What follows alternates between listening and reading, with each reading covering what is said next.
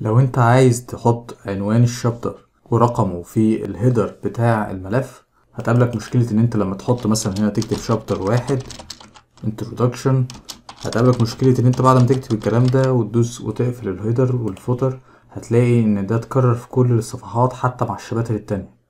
شرحنا في فيديو قبل كده ازاي ان انت تستخدم السكشن بريك في ان انت تفصل الهيدر في كل سكشن عن التاني، وبالتالي تكتب في شابتر 2 اسم مختلف عن شابتر 1، والهيدر بتاع شابتر 2 يبقى لوحده والهيدر بتاع شابتر 1 يبقى منفصل عنه. لو عايز تعرف ازاي تعمل كده ممكن تراجع الفيديو الخاص بالسكشنز او القطاعات. في طريقة تانية بتحتاجش ان انت تعمل سيكشنز اصلا، ومش محتاج ان انت تكتب الهيدر كذا مرة، انت بتكتبه مرة واحدة بس في صورة كود بطريقة حاجة اسمها الفيلد كودز، والفيلد كودز دي هي لوحدها اوتوماتيك لما بتعدي على شابتر جديد بتتغير بناء على الداتا اللي موجودة في الشابتر ده.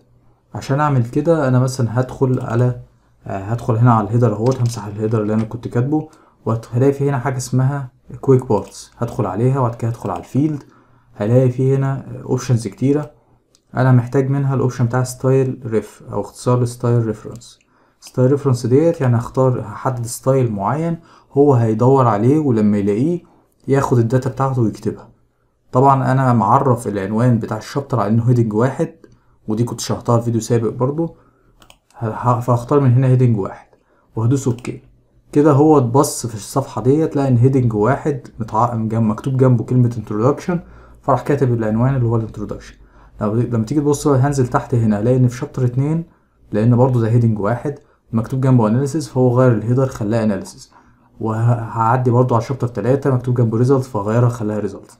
وكل الصفحات اللي بعد كده بتتبع الشابتر بتاعها لغاية لما يظهر شابتر جديد بهيدنج 1 تاني عشان ياخد العنوان الجديد بتاعه.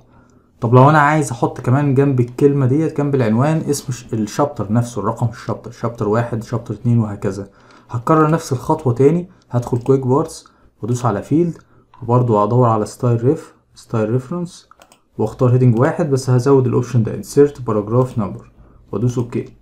فهو حط لي شابتر 1، هزود انا مسافة introduction.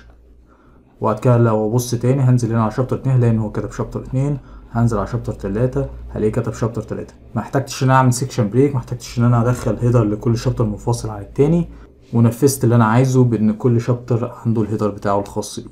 لو شايف ان الفيديو ده مفيد اعمله شير عشان الناس تانية تشوفه، ولايك لو الفيديو عجبك، وسبسكرايب. سلام.